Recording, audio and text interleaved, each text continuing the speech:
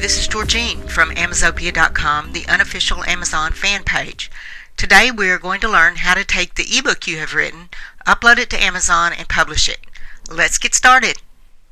So the first thing that we want to do is take our document that we have all prepared and formatted and ready to go and save it in a format that Amazon will recognize, and they can take a DOC format easily and turn it into a Kindle book. So at this point we have our sample document here. We're going to save file, save as, and then we're going to put it in wherever directory we want. And then the important thing is here, it's going to come up depending on what version of Word, Microsoft Word you're using, or OpenOffice, or whatever you're using. It'll probably come up with the standard file extension that you don't want. So what you want here is the one that says DOC.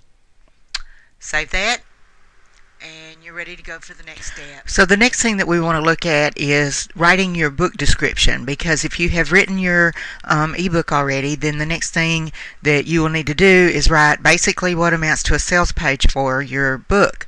That will go in the upload area, which we will go to next. So using this book, which just happens to be my book, as an example, let me direct your attention down here to the part where it says book description, and this description was written in a text editor.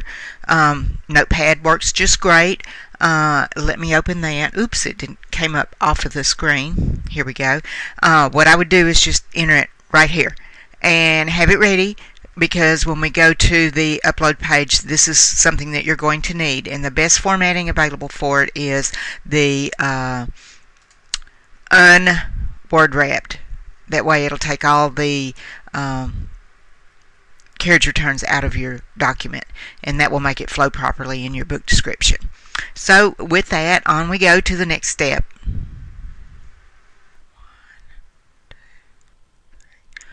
Okay, so now we're going to our add a title page. At this point we haven't got started, so we're going to enter our book details. Add the name of your book, but don't use any keywords or keyword phrases, only the book name itself. So also, you'll notice right above it we have Introducing KDP Select. That is a separate program that is probably going to be to your advantage to join, but you can join it at any time. So we'll discuss that later. For right now, I'm not going to check that box. If your book is part of a series, you'll check this box and then enter your series title and volume, although right now, since it's just our first book, I doubt very seriously if it's going to be part of a series. Edition number, I would suggest that you go ahead and put edition number 1, and then if you have corrections or changes, which is not at all unusual, then you can come back next time and add edition 1.1, and you'll know the difference between what you've got and what you had before, and then you'll just keep numbering up. And if you have a major revision, you can always start with edition number 2. Your publisher name is optional. Since it's probably going to be you, I would leave it blank. Your description. This is where you get your text file that I discussed before. We will open that up, and let me drag it in here so you can see it. I've highlighted all the text, and you'll notice that it doesn't word wrap. We're going to copy it, paste, and it does a beautiful job of formatting it, and it's right there. Your contributors. You will put your first name and your last name as the author. My keyboard has a tendency to drop characters because it's a wireless. Okay, and the author. And then if you want to add another one, if you had someone who helped you with the book, like an editor, a narrator, an illustrator, whatever, photographer, you want to give them credit, add them in there and save it. What language is your book in? There are a lot of choices. In my case, it's only going to be English. Publication date is optional. Amazon will add that automatically when you actually publish your book, so I personally would leave it alone. Your ISBN is only needed if you're going to publish outside of Amazon, and right now that's not within the scope of this discussion. So let's just leave it blank. It's not necessary for Amazon. Generally speaking, you're not going to have a public domain work. If it's a book that you wrote yourself and it's fewer than something like 70 years old, it's not a public domain. So click this button right here, which means that you have the copyright for the book. You will need to add at least a category. You can add up to 2 categories. So if your book is, say, for example, about antiques and collectibles, then you have several subcategories to choose from. Let's say it's a reference book. So we'll click on that. And then also, if it's also a reference book about sport cards, you can drill down a little bit further and choose what type of sports cards. Save that, and you're on to the next thing. Your keywords are the words that you hope your readers are going to be using to search for your book. So since this is about sports, we'll use that one for the first keyword. Second keyword, sports cards, and so on. You'll separate each by a comma, and you have up to 7 keywords to use. Now you need to upload the book cover. Your book cover, if you are very talented, you can do it yourself in a illustration software, or you can go to Fiverr.com and hire somebody. I've seen some really great book covers at Fiverr.com. So let's pretend that you've already got yours. I'm going to go ahead and browse for my sample image. That's going to show up off the screen, but it'll appear, and upload. It'll appear in just a few minutes. And then it's time to upload your book file. At this point, we decide whether or not we want to enable digital rights management or not. So generally speaking, I don't.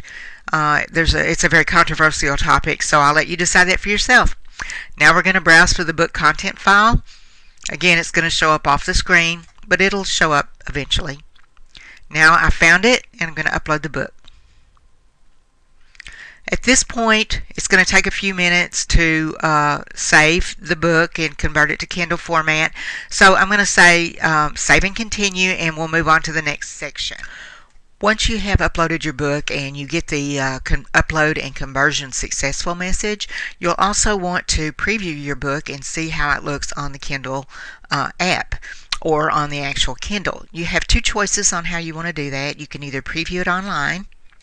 I'm going to click that, and it will show you this is how it's going to look on the Kindle Fire with portrait orientation. You also have the choice of turning it to landscape, and this is how it will look on the Kindle Fire on landscape view. There are other options. This is how it's going to look on the iPad, and this is how it's going to look on the Kindle Fire HD. And if you want to see it in portrait, there it is. That's the wonderful thing about the online previewer. And also, you can continue to go through the book. It's a little slow, but that way you can see exactly how everything it looks. You can also download the book preview file, and that will bring a book, your book file in .mobi, and you can actually load it into your Kindle and look at it actually in your Kindle app if you have that on your computer, and you will see how it looks there. You also have the Windows and Mac choices here. So at this point, we're going to save and continue, go on to the next step. And now to move on to the last step, we're going to choose the territories that our book will be available in, and I can't think of any possible reason why you wouldn't want to publish everywhere, because everywhere you publish there's a possibility for a sale, but just in case, there is the option to choose an individual territory, say for example the United States only. I generally choose worldwide rights, and then I choose my royalty. Always, if you know, obviously, if you can get 70% out of the sale of a book, you would prefer that to 35%. You need to look at the various options. 70% royalty requires that your price be between $2.99 and $9.99 on Amazon.com. So put a price in there, and you can always change your prices later. And this will tell you your delivery cost, which is the what it cost Amazon to deliver this to your customer, and the royalty that you'll get every time you make a sale. And then you have all these other places. If you are going to sell in these other countries, you can just set the price automatically if you want to, or you can set it based on whatever their parameters are. In this case, between 2.6 euros and 9.7 euros. So just for fun, we're going to put 5.50 euros. And then the rest of them we'll just say based on American price. Once that is done, and you'll want to be sure and read this information about pricing, the box that says allow lending for this book is automatically checked, and I don't believe there's any way to uncheck it. So you're going to be lending the book, and that has some benefits which you'll learn about when you read about KDP Select. And then this box right here must be checked, which is clicking Save and Publish. I confirm that I have all the rights necessary. So in this case, when you're ready to publish, click this box and click Save and Publish. In my case, this is just a test book, so I'm only going to save as draft. And that's the end of this video, and I hope that it has been of some help to you to learn how to upload your book to Amazon. Thanks a lot. This is Georgine with Amazopia.com, your unofficial Amazon fan page. Hope to see you again soon.